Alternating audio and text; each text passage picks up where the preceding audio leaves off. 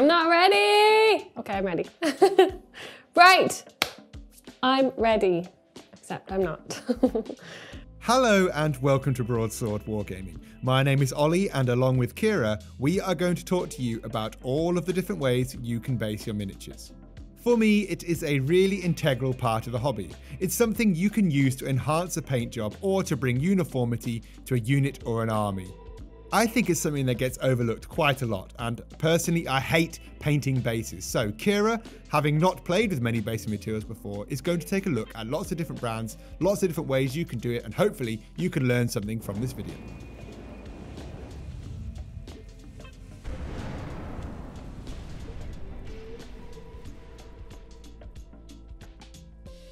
Hello and welcome! We're here, we're doing basing stuff. I'm Ciara, you might recognize me from all the other videos that I've taken over for Broadsword, or my Twitch, which is Ciara Elvenblood, link to follow. So we're going to be doing basic beginner basing, which is very hard to say, but very easy to do. Please follow me along today. We're going to be doing the most basic, quickest of bases to some more intermediate bases.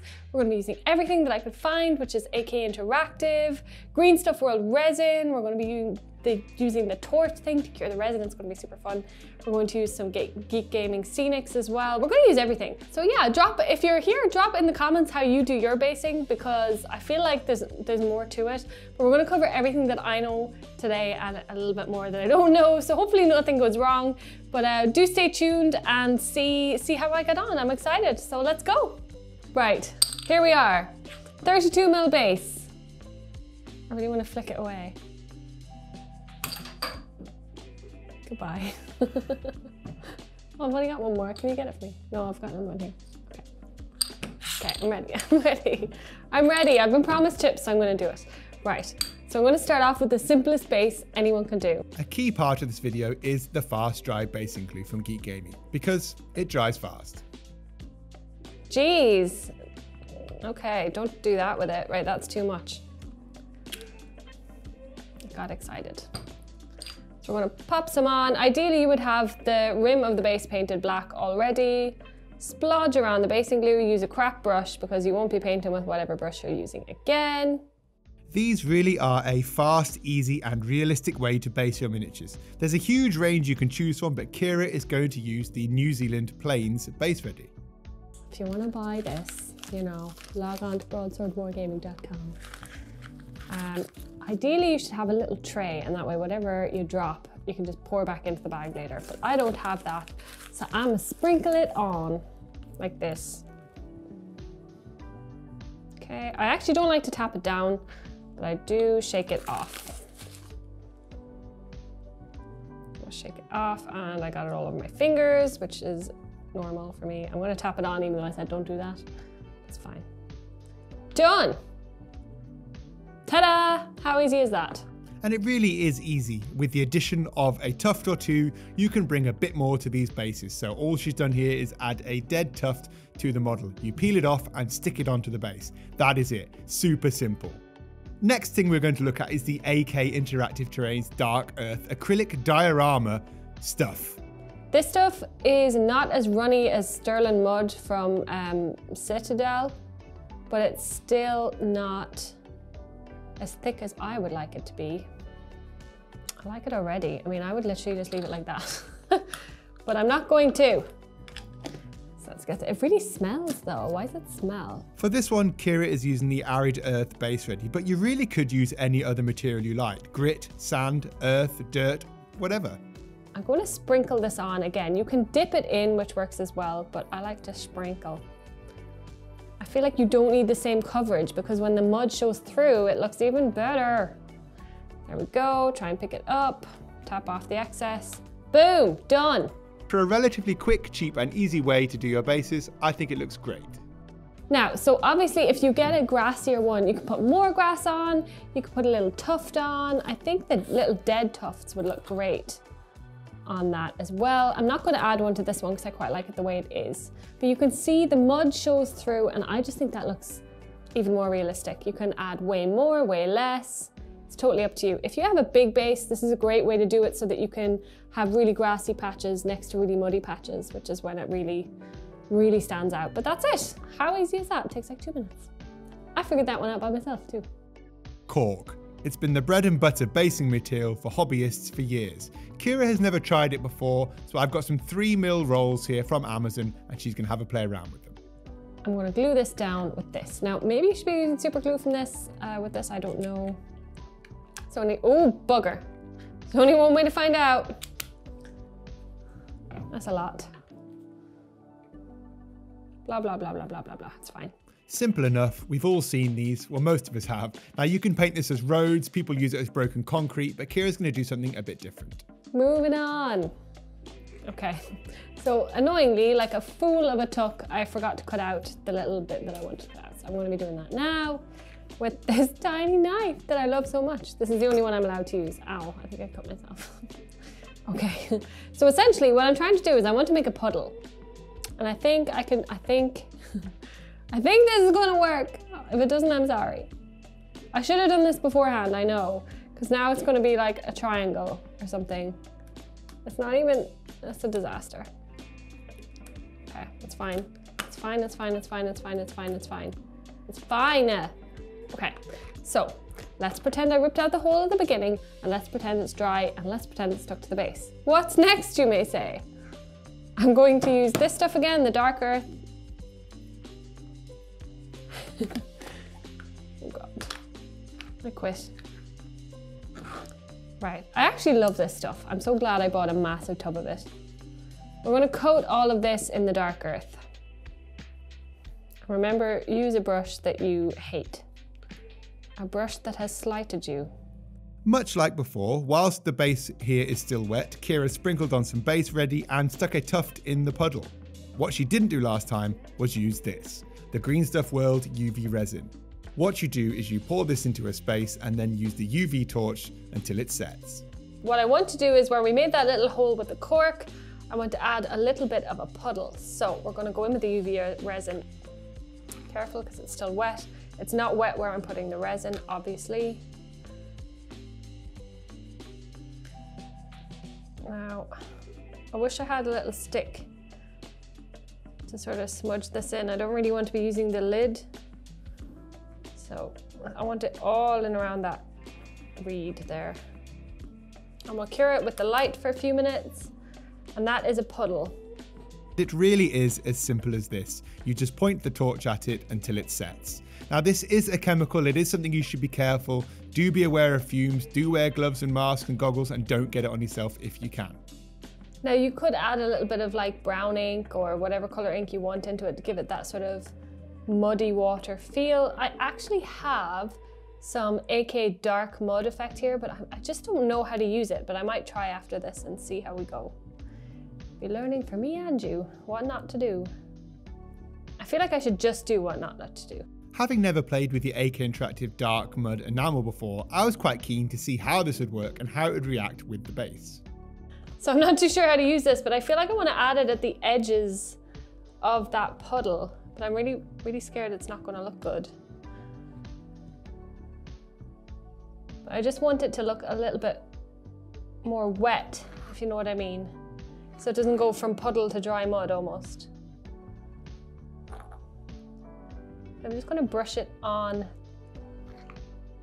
the line. Now, it looks good now, but we'll see what it looks like when it dries. But so far, so good. Another product I've had for a while by the Little Leaf Company is a leaflet. Now these are basically mini leaves that would fit in with the scale of your miniatures. To apply them to the bases, we're going to use the Matte Scenic Sealant Spray by Geek Gaming.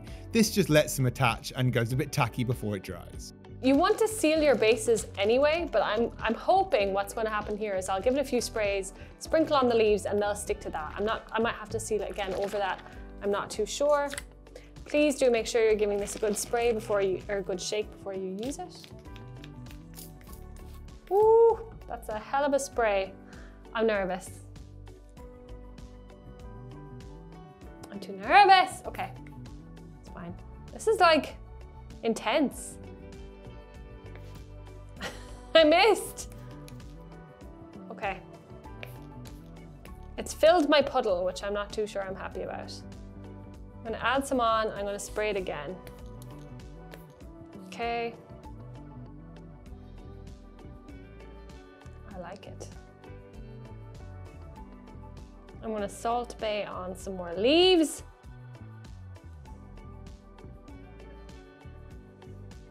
I like it! I think it looks really good. For a first effort at a kind of diorama style base, Ciara has knocked this one out the park. Now do be aware it's still wet, so when it's dry I'll show you all the bases at the end.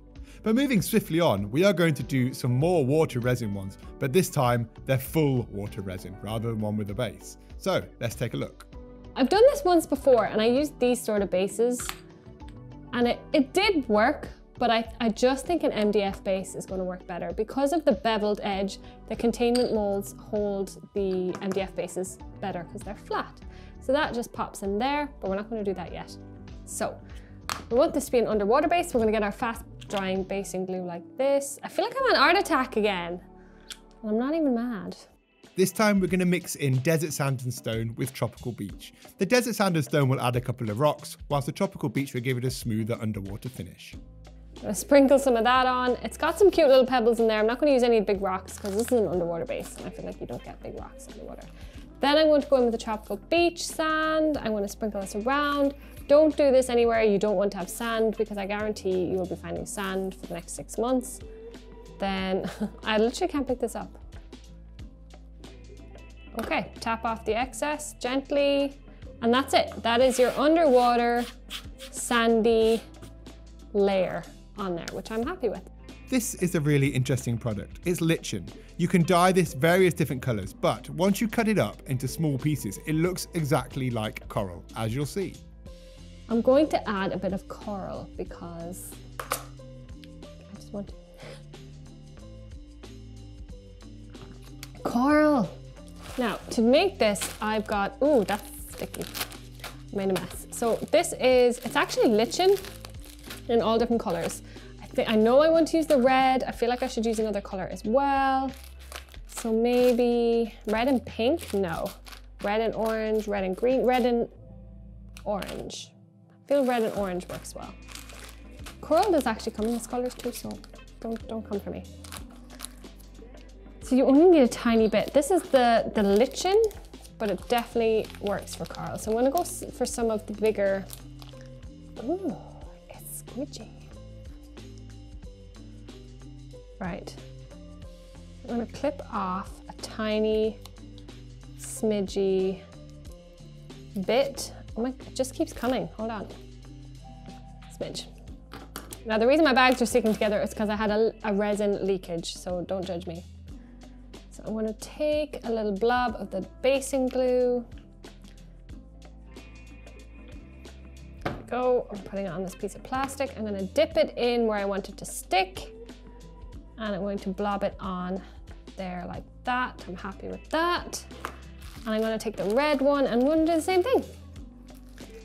I might do this a little bit different. I might do like 2 small bits on this one. It's so squidgy. What is this stuff? It's like bouncy, I love it. With the base set, it's time to move on to the cool bit. This is the bit I'm excited for. So we got our green Stuff World UV resin in transparent. Okay, so we are going to squeeze it out. Now this stuff smells like death. And you want to do lots of thin layers as well. And try not to let it like sit on the top of the coral. I want to do it.